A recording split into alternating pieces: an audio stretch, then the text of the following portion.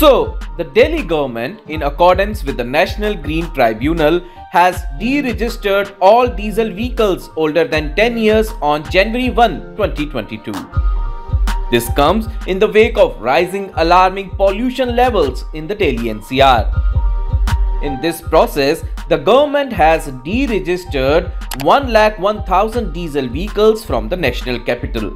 Of these, 1,01,247 deregistered diesel vehicles, 87,000 were cars, and the rest include goods carriers, buses and tractors.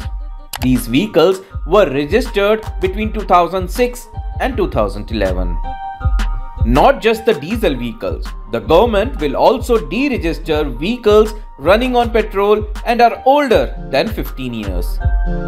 If you own a petrol car or a two-wheeler which is older than 15 years, then this information is must for you.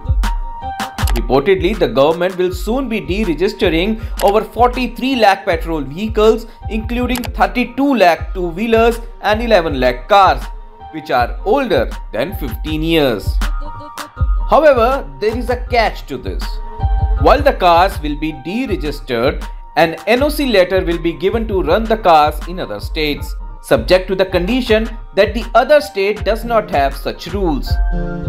The Transport Department of Delhi government has given a couple of options to the owners to keep their vehicles running despite a ban.